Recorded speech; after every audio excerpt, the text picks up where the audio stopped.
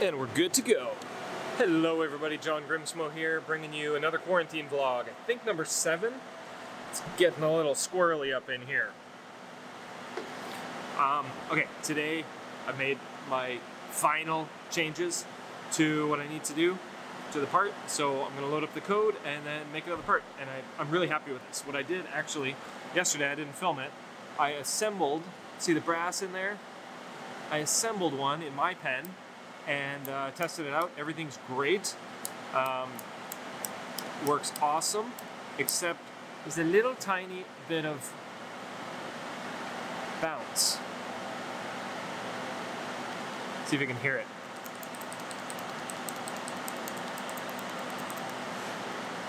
Little ever so slight focus.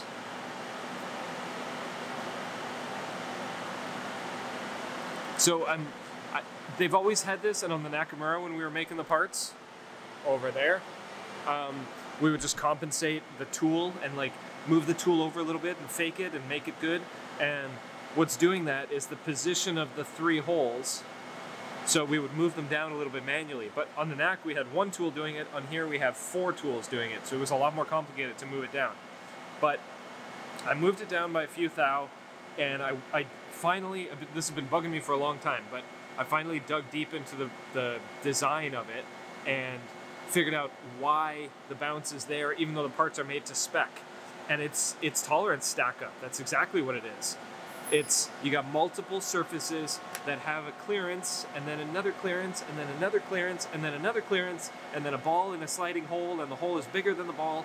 And when it's like this, when it's down, everything is compressed and there's still some wiggle room everywhere.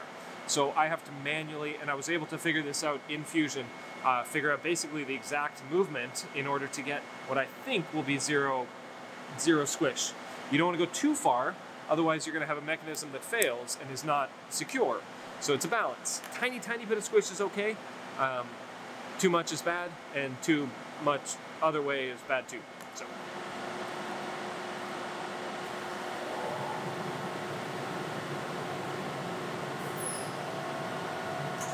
Good news.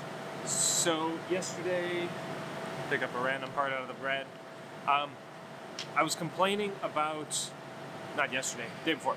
I was complaining about how the threads look a little chunky on the inside, especially under the microscope. Like there's a mismatch between the thread and the threading pass and the threading pass. I do a threading pass and then I go back and I turn it again, and then I do a spring pass with the threading. And I think what happened was the starting position of the regular threading pass and of the spring threading pass were in different positions, and the threading doesn't like that. So I recoded it, and I basically did a total air cut as the very first, like when I'm doing the spring pass, I pretend it's the main pass, except I just delete all the middle passes. But anyway, that worked great. It looks, I was watching it, it looked like it cut different, so we'll see the next part that comes out.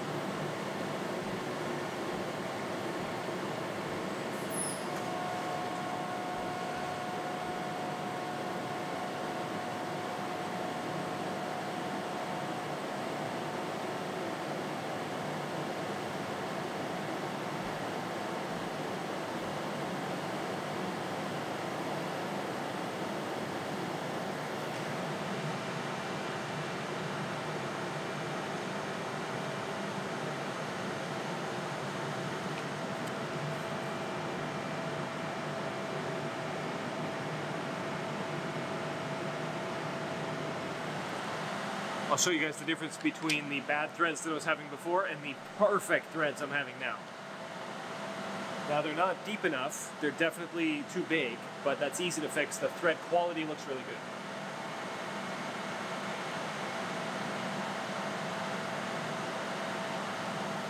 good. Alright, so check this out. The one on the left is the newest one. The one on the right is the old one. You can see the kind of double thread, hashy grossness that I have on the inside. I don't like that. Also, on the one on the left, you can see the Higbee thread, You know what's funny is I do actually have a mount that somebody made for me that slides on here and the phone clips into it. I haven't even unboxed it yet. I've looked at it, but I haven't applied it to the thing yet. I need to do that. It's stupid. Just there's always so much going on. Okay, there we go. I can point. So you can see my Higby thread is quite a bit to the left of where it needs to be. I want that ridge to be at the thread. So I just got to move it over 5 thou, 10 thou or something. Easy point. Easy peasy. Also, somebody sent me a message and corrected me that Higby thread, what did he say?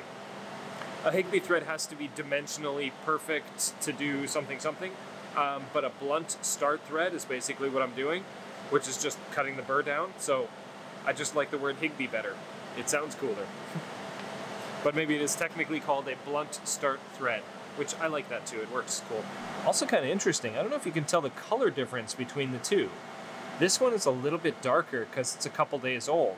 So it's actually oxidized just in the air of the shop and changed a bit darker color. This one's the one we just cut. It's brighter and shinier. It's kind of cool. This whole bin is that darker color. The very last thing that I've been working on is a little tiny burr that's right on this edge, which is right here, this guy. I didn't like it, and I knew I could fix it, so it didn't take that long. I ended up having to draw this shape right here, having a few degrees before the actual edge, and then I'm using a 2D wrap contour toolpath to basically go like that. The tool's already here deburring the hole.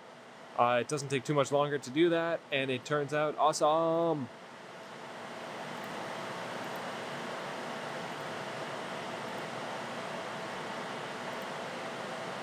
That's basically what it looks like.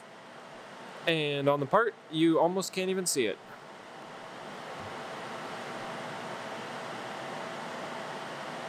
But it's there. I think you can see it.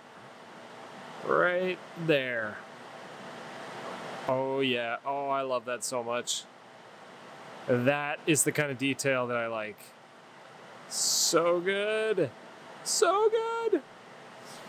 In case you're wondering what this dimple is, it's just when the lollipop tool is going in here, it hits that.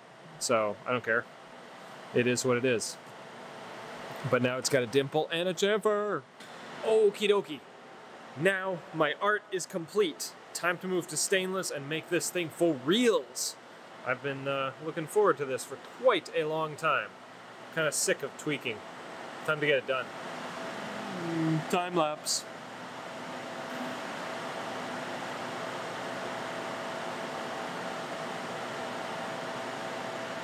Figure this was a perfect opportunity to show you guys real quick how the bar feeder works. So you can see the brass rod right there. I've pulled it all the way back. Actually, I think, jeez, was not expecting that noise. Yeah, I can move it forward and back using the buttons on the control panel. So I've moved it all the way back. This is a pincher. Look at the warning. It pinches down on the bar, it squishes it in place, and then this collet goes backwards and sucks itself off of the bar. So I'm going to click the open button, and it's going to go to there, hit the pincher. It's pulling, it's pulling, it's pulling, it's trying to go, it's trying to go. Aha, there it goes. And then the guide channel opens, and now there's a place for the bar to go. I lost the part counter, but the bar was obviously short enough to fall into the remnant drawer. This is where all of the end of bars go. Notice how the brass one's a bit longer than the other ones. You can't see anymore. But it was short enough to fall into the thing. So right around 9 inches or so is the last little bit you cannot use on a Swiss lathe. They're all probably different, but let's go get some stainless.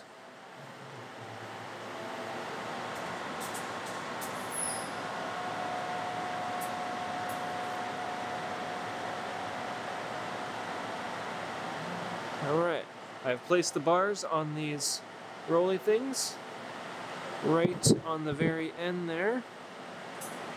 Right on the last one. Make sure this one's the same.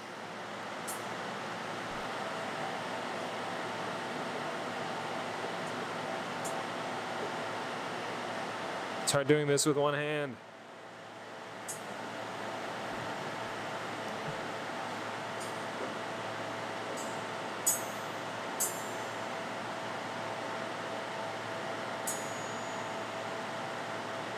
I was just noticing I've got the bars lined up on this side, but one is quite a bit shorter than the other one because I've obviously used it a little bit. I've been playing with it. That's fine. The bar feeder automatically measures.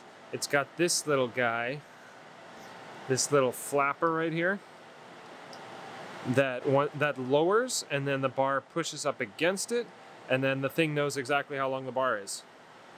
It's pretty sweet. And then, like I was showing in the other video, you tell it your part length, 880, and it knows how many parts are within your thing with a, the remnant size is in there somewhere. Just remembered, as I said in one of the other videos, now that I'm moving to stainless, I gotta adjust the guide bushing for the different diameter bar, and maybe I'll be a good boy and measure these two and make sure that they're exactly the same. Batch to batch. Let's do that. 37475. So we have half a tenth difference, half a tenth, yeah, between the two bars, basically identical. Perfect.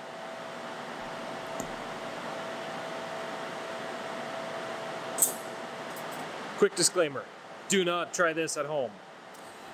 On this thing, I have temporarily disabled the safety lock so that we can film inside and see what's going on. There's a bit of splashing and certainly some pinch points, so I'm not going to have my fingers anywhere close. I am aware of the risks. Don't do this at home. Or at work, because that's where I am. So, disclaimer aside, I'm not being stupid. All the other machines have interlocks. We play by the rules. Anyway, I want to show you guys, because it's kind of cool. Before I got a bar feeder, not a barf eater like some people here.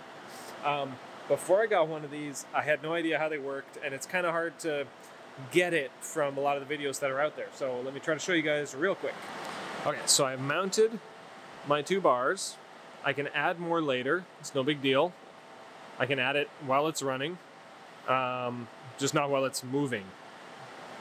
Okay, so I've added the two bars. I have to click the forward load button. By the way, this is an LNS GT112E. So click the forward load button and you'll watch the one bar, the screws will rotate. One bar drops in, second bar is in position now. So the bar is in there to about there. There's a pusher flag at the back that's gonna click the bar forward.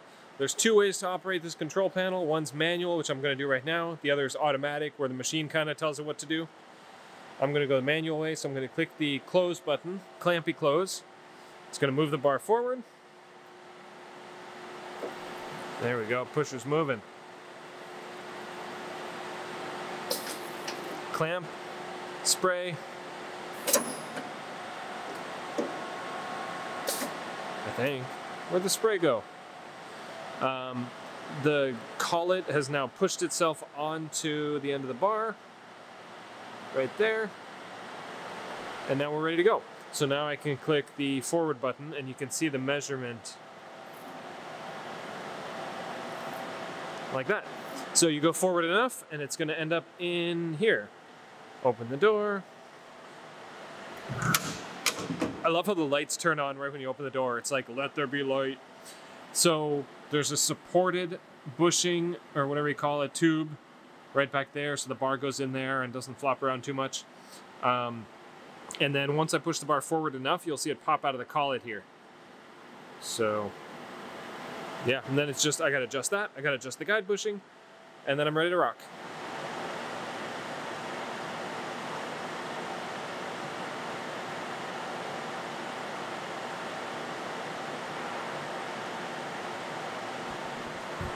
Turning mic around.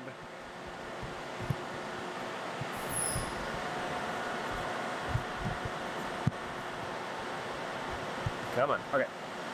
I learned something a couple weeks ago when I was adjusting the main spindle collet. This is what grips the bar firmly and lets it push forward. When you have a drill bit on the other side and the bar is pushed and you're pushing the material into the drill bit, I had not adjusted the clampingness of the main bushing, the main collet, so it was loose, and the drill bit was actually pushing the bar back, pushing the material back in the main collet, and it was like I was drilling holes only halfway deep and like variable depths, and it was driving me crazy. And then I texted a buddy of mine, and like right at the same time as he answered, I kind of figured it out, I think. But it was like not tight enough, so super critical that we tighten that. All right, so now that the guide bushing is adjusted, all the collets are adjusted, the bar's sticking out that far, I get to manually decide. I've got it on hand wheel, I've got the collet closed, cut that again. Got it on hand wheel, I've got the collet closed, the light is off. Z1, Z1.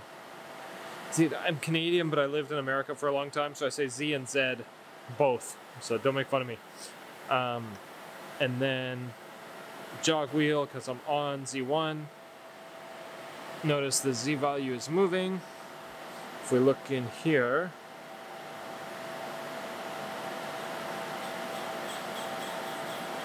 that whole carriage is moving. The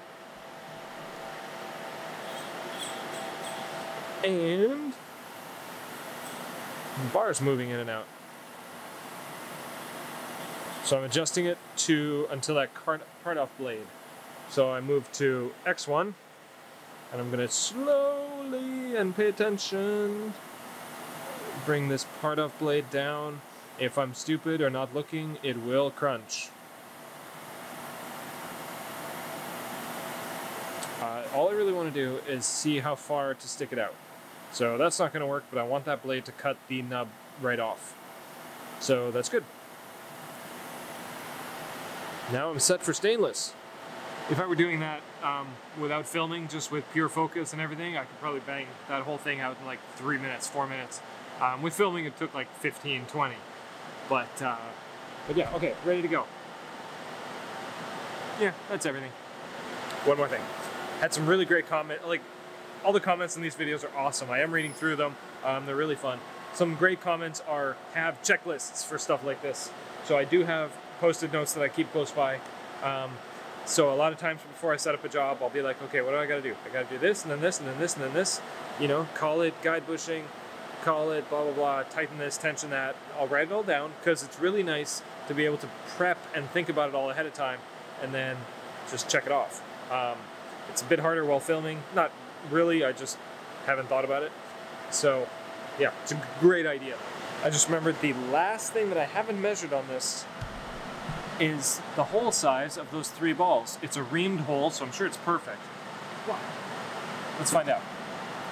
I got my small gauge pin set. We've been using the big one before. So it's supposed to be 65. We actually put a tag on it last time so that we just remember. It's easier to find.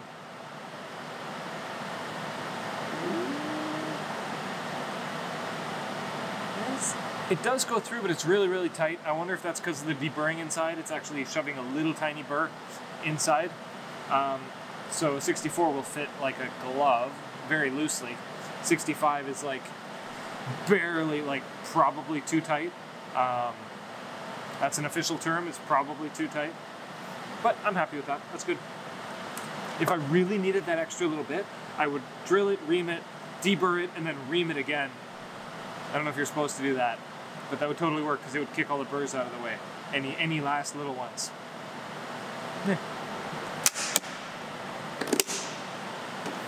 All right, so now you guys have been spoiled with brass up until now. I'm gonna show you what a crap show it is with oil. You can't see nothing. I mean, once you get your eye used to it, you can sort of see what's going on, but for the most part, you can't. And some materials, especially titanium, you just do not turn dry. Especially with oil, because oil be flammable. Ugh. There's actually a fire suppression system on this lathe. I don't know if I've shown that. There's like a red hose that goes around that melts at a certain temperature, and then fire suppression nozzles that scary stuff. But if we're smart, we'll always be fine, mostly. I haven't had a problem yet. I have seen a flame when I was trying to cut titanium dry like an idiot, but it extinguished itself really quick, so. Let's do this.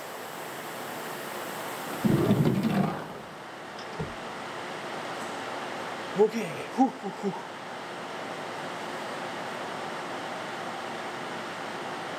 Mental checklist.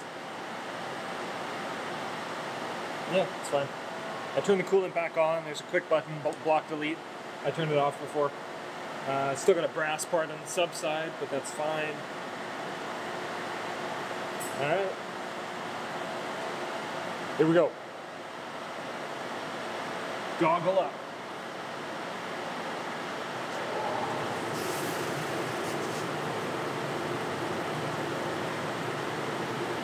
That's the low pressure coolant.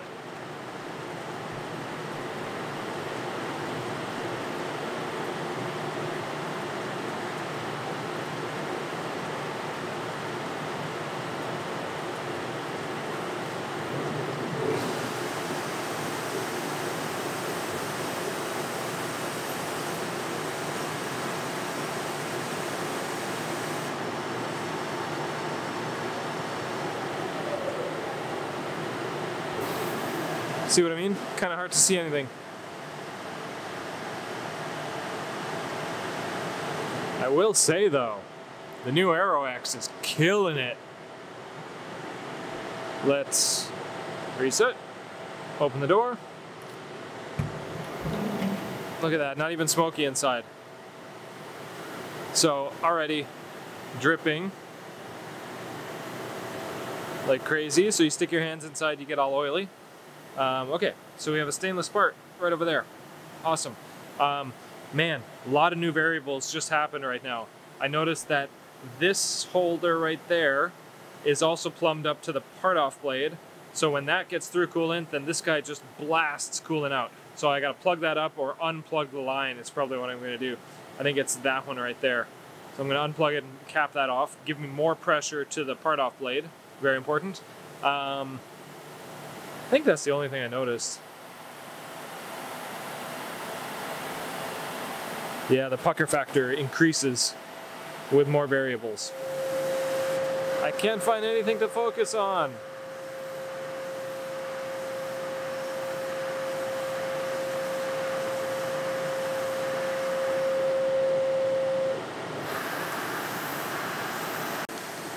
Oh, I heard it. Here we go.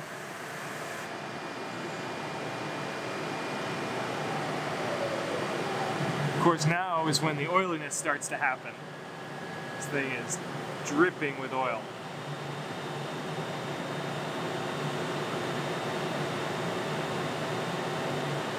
Looks good so far.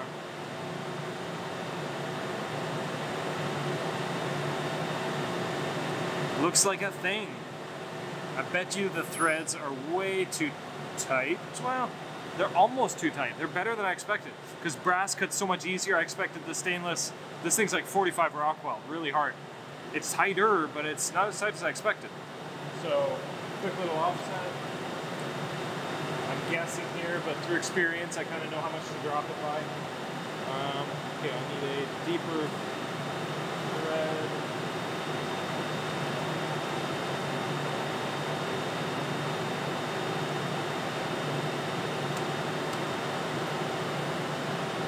Yeah, and then I just go through each tolerance and I measure and you know, I'll check the holes again and then comp the machine to make perfect parts. And oh my gosh, I just realized, like, once I dial in the actual dimensions, we're good, we're in production. Yes, yes, yes, yes, yes, yes! Finally! Finally! All right, let's get this dialed in. Ooh, perfect! 1/10 too big on diameter. I'm gonna comp that.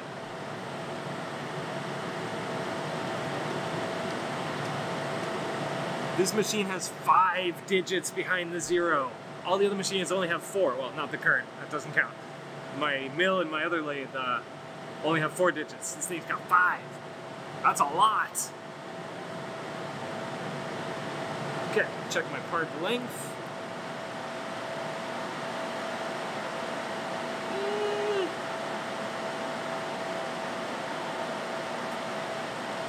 Mostly happy with that.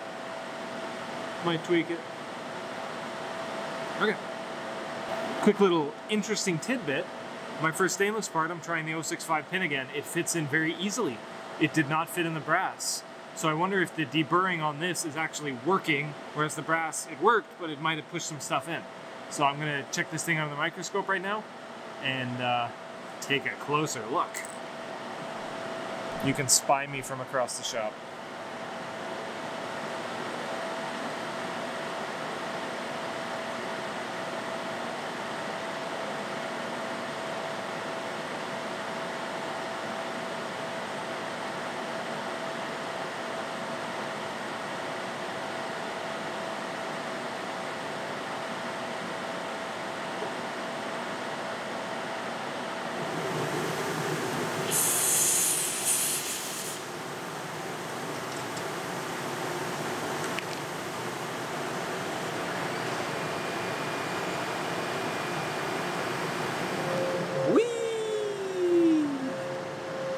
Alright guys, I think that about does it for this video.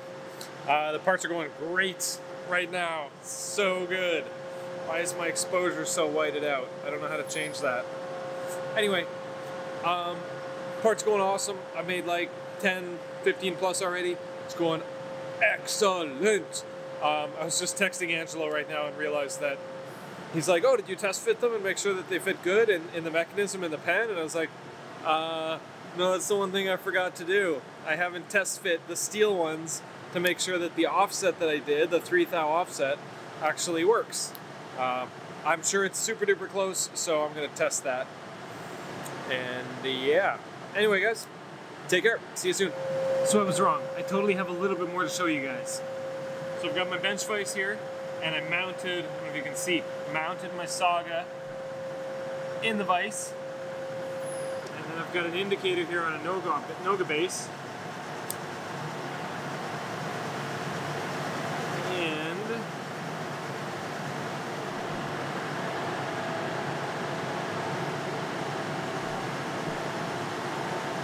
how do I hold this?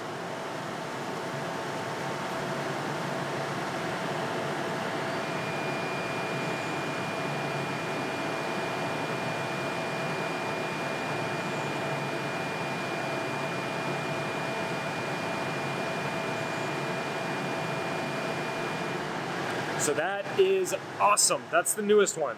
I tweaked it a little bit. I tweaked it, and the original one, like the one I've been carrying for a long time, has 8 thou of movement, and you really feel that. 1 thou, I can feel it because I know it's there, but for all intents and purposes, you can't feel it. 8 thou, you can feel, like I showed you in the beginning. And then I made another one, and I tweaked it a little bit, and it was 3.5 thou, and then I got to this one and I bumped it a little bit more and I got it down to 1 thou, and 1 thou is perfect. Now, like I said before, we have to leave a little bit of room for tolerances and growth and stack up in different parts. Got a bunch of different components here. They each have their own tolerance range. I think this will be perfect. So that makes me happy. Lets me finish strong. Lets me make a bunch of parts, know they're going to be good. And I'm actually going to leave this thing running tonight and go home, put maybe 2 or 3 bars in there, not too many, but enough to like make a bunch of parts. And yeah, go home. It's 9:30 at night. I need to go home. So yeah, that's it.